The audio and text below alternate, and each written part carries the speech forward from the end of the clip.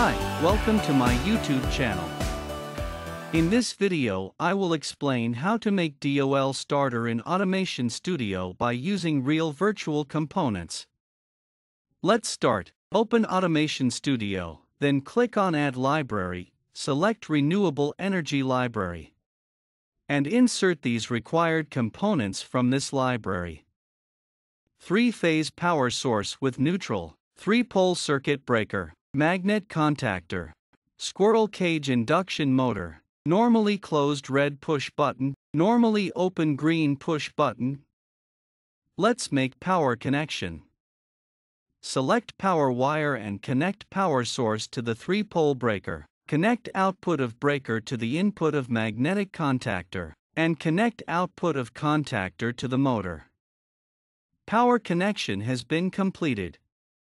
Now select command wire and connect neutral to the coil of contactor.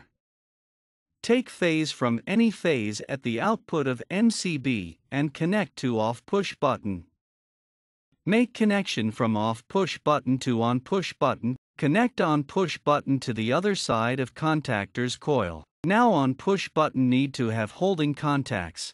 So we will connect normally open contacts of contactor in the parallel of on push button for this purpose. DOL power and control circuit is ready. Just configure the motor. Select its kilowatts and load in Newton meters. Play the simulation. Turn on the MCB and press on push button. See contactor is on and motor is running. Press the off push button to turn off the motor. I hope you understood very well.